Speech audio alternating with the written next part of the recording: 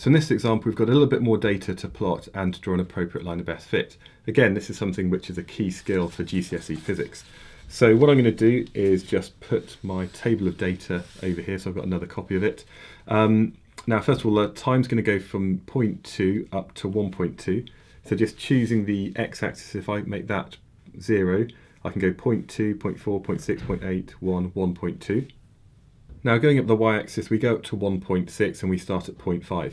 Now this is where it's your decision. You don't always have to start at 0, so we could start labelling at 0.5, 0.6, 0.7, 0.8 and so on.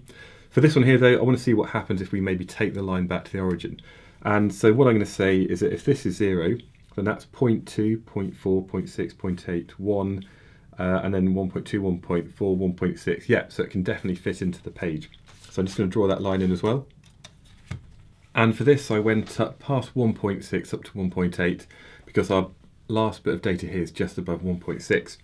I can then just go through the straightforward process of plotting data, just taking care with each point, again using a pencil in case I make a mistake. So that's our data. Now, there's this definitely kind of a trend that goes upwards, maybe a bit of a curved line best fit, but this one here doesn't really fit the pattern. So maybe this is an anomaly or maybe this one. Looking at the pattern, it seems to be definitely a curve around there. So I'd say that this one here, I'm just going to circle it because this is my anomaly. So I'm going to discard that when it comes to drawing my line of best fit. And it looks as well that this line of best fit does go indeed through the origin down here. So now I'm just going to very carefully draw my line in.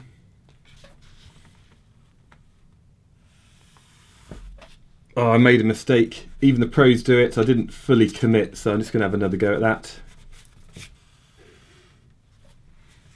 So there we go. I've drawn an appropriate line of best fit for this data, identified the anomaly. I've made sure that I've labelled both the y and the x-axis, and all my points are plotted as precisely as I can.